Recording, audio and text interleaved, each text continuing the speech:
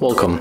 If you want to get Google Maps Go on your Huawei P40 Lite 5G, for the first you have to download this application to the smartphone with the Play Store like me.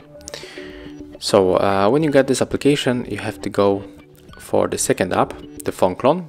We are going to use it to transfer data, to transfer this Google Maps Go. And if you are using the Huawei smartphone like me, you don't have to download it from the Play Store because this application is installed default on all Huawei and Honor smartphones. But if you have any other phone, for example Samsung, LG or Sony or any other brand, you have to get this phone clone application also from the Play Store. And if you got everything, you have to just go for the phone clone application on the both devices.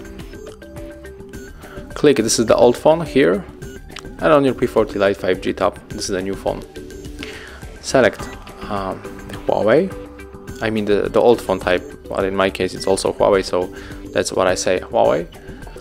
And right now we can connect in the two ways. We can scan this QR code. And right now unselect other things, scroll down, tap on the apps and the data. Scroll down right now and find the Maps Go application, and it's right here. So select, click OK, tap transfer. Click OK one more time, input your current log method, and now just wait.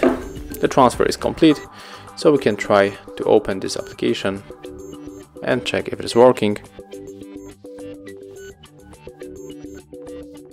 And as you can see, it is working on our Huawei P40 Lite 5G without the Google services. So thank you guys for watching, leave thumbs ups, comments and subscribe to our channel.